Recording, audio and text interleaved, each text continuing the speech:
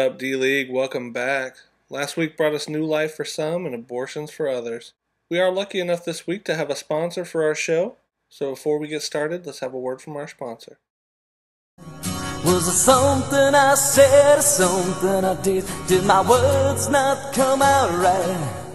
Though I tried not to hurt you, though I tried, but I guess that's why they say every rose has its thorn.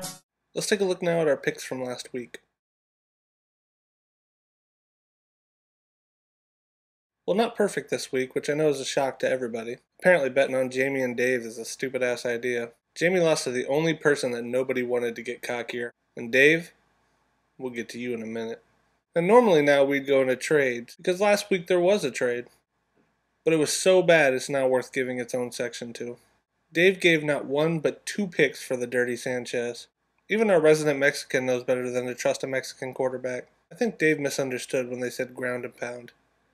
This would be a good time to roll into our polls section, but unfortunately Jamie's a lazy ass and isn't really taking it all that seriously. It's just putting up polls about who's going to be the biggest winner or who's going to be the biggest loser.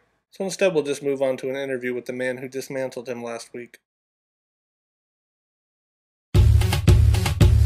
My cupcakes. It brings all the boys to the yard and they're like, it's better than yours, damn right.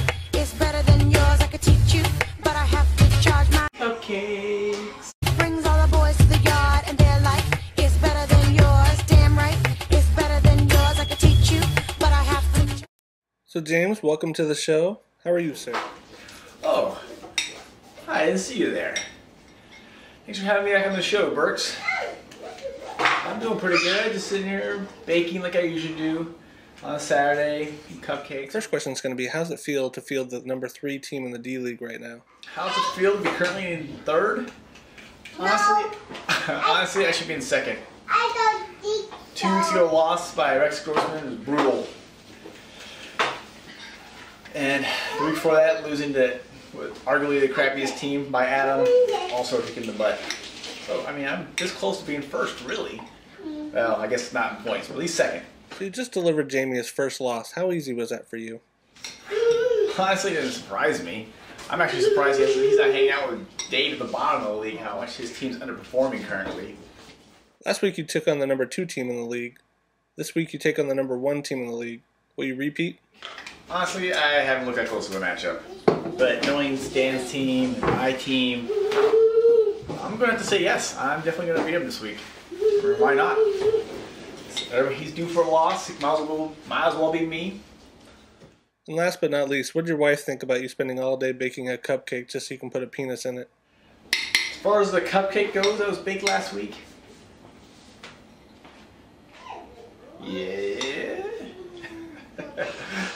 Actually, technically, neither one of us baked it. And the penis was all me. Is that right, Lindsay? Mm-hmm. Actually pouring cupcake mix into the pan. Getting these ready for Dan this week. Yum, yum. Well, James, thanks for being on the show. I look forward to the next time. Let's take a look now at our Rapist of the Week.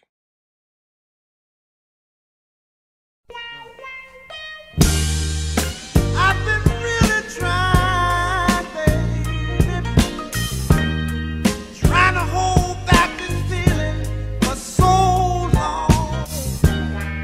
And if you feel like I feel, baby, then come on. Oh, come on. Woo. Let's get it on. Back once again as our Rapist of the Week is this guy. As easy as Travis rolls over, though, it's hard to call it rape when he's that willing. I dropped 36 plus points on Trav last week. I could get used to this rape thing. Let's take a look now at our biggest loser. Bitch, I'm about to ball this.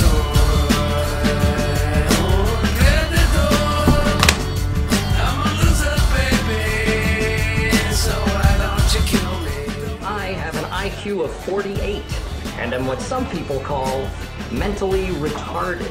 He was retarded. I'm a driver, I'm a winner. Things are gonna change, I can feel it. Only reason I'm crying is because of the adrenaline.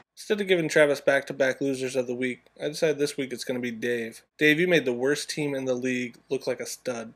I put some highlights together in case you missed Nate's performance. See if you can guess which one Dave is. The honey badger has been referred to by the Guinness Book of World Records as the most fearless animal in all of the animal kingdom. It really doesn't give a shit. Now watch this. Look, a snake's up in the tree. Honey badger don't care. Honey badger don't give a shit. And then look, get away from me, says the snake. Get away from me. Honey badger don't care. Honey badger smacks the shit out of it. Ew, that's disgusting. Oh, it runs backwards and it passes out. Look at that sleepy fuck. Way to be a honey badger, Nate. Let's take a look now at the previews. First up, we have Mind Grapes taking on Rainbow Warriors. This week I get our resident whipping boy, Dave. I'm not gonna lie, when I saw most of Dave's team was taking on either the Jets or Green Bay, I got pretty excited. And then you make a trade for Sanchez and start him in the week that they proclaim they're going to move away from their craptastic passing attack and be a run-first team. I'd feel a lot better if I had Miles Austin back and didn't have to start a Raiders wide receiver, although they did get a good bump in fantasy value this week. It'll be nice now that the Raiders won't have to start some shitty wide receiver like Darius Hayward-Bay for no fucking reason as their number one. My wide receivers could screw me over this week. Vincent Jackson's got like 7 fucking things wrong with him right now. And Colson's coming back after limited snaps last week, and hopefully it's not going to be limited this week, which basically means he's just one of 10 people that Breeze could throw to. At running back, though, it could become a vicious cockfight. Beanie's coming off a monster game, and McCoy's going against a pretty suspect defense in Buffalo. Hopefully all of Sanchez's touchdowns if he gets to throw any are to Keller. If you didn't know this, it's pretty much a fact that Dave will start anybody with the last name of Kowski. He's probably secretly hoping Andy Dalton goes down so he can go grab Bruce. Dave loves his Polacks, and that's the reason why this week he's going to lose. Next up, we have Blackbeard's Delight taking on Multiple Scoregasms. Just when Travis thought things couldn't get any worse, here comes that man again. Jamie stumbled last week in a match that he should have won, which gives a man hope. But I don't like the odds of lightning striking twice here. Brees could end up in a shootout against Carolina if Cam Newton goes off, which would pretty much spell disaster for Trav. If Rapeslinger can stand up for more than 2 seconds in the fucking pocket, he should have a pretty decent game actually this week. Holmes has a good matchup as well, which he'll need against Macklin, Williams, and Jennings. AP and Foster should wreck shop, but they do have a propensity for fucking over Jamie. Jamie's a pretty big favorite here. I can't imagine that he drops 2 in a row. So unfortunately, I think Trav falls again this week. Next up, we have Team Disenfranchised taking on Mavericks. Dan's train hits Cupcake City today in our marquee matchup of the week. Can the luckiest fuck alive best one other team this week? Dan's going to have to wait till Monday to find out, though, because he's got 5 people playing in that game. As always, James is outmatched in pretty much every position, but in the past it hasn't really mattered. He's still pulled it off. He's keeping up his trend this week of seeing if he can start a shittier and shittier quarterback and still win with one hand tied behind his back. This week it's Hasselbeck. James recently informed me that he's in pretty good shape at quarterback. It was about as convincing as when I said I was in pretty good shape to play quarterback. Dan only has a good duo this week at wide receiver instead of the trio, which is nice. Unfortunately, that duo is the 2 best wide receivers in the NFL. So that kind of stings. James is starting a good one in Wes Welker, though. The running back matchup here will make you want to throw up in your mouth a little bit. Forte and McGay here taking on Gore and Ingram. If that doesn't do it for you, maybe the battle of washed-up tight ends will. In the end, I think Dan rolls on here. I don't think he has a good shot at taking a loss until he faces Jamie.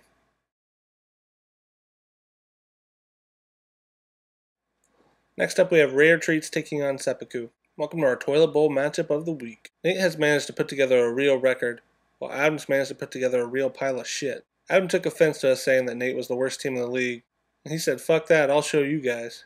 It's so bad at this point that Nate's actually projected to beat him by 10 points. Granted, that's pretty much due to Team Rogers, who put up like 52 points last week, so he's projected for about 30 this week. If you put all their wide receivers back into the rookie draft, I'm not sure you'd feel comfortable taking any of them towards the top of the first round. At running back, you got Fred Jackson's crazy ass taking on MJD. The rest of the running backs are just pretty much along for the ride here.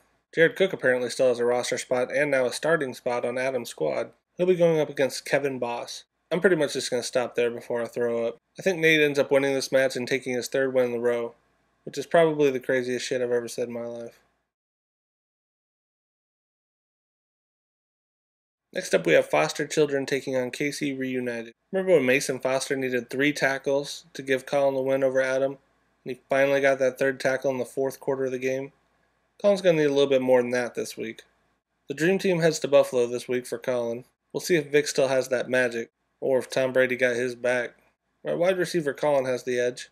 And for the first time in a while, Sean doesn't have the edge at running back. He's hoping that Mendenhall gets the start this week, because if he doesn't, he's looking to start an Ernest Graham and maybe Javon Ringer. I don't even fucking know. He probably should just pick somebody up off the waiver wire. If there's ever a week to make him happy that he has Dallas Clark, it's going to be this week.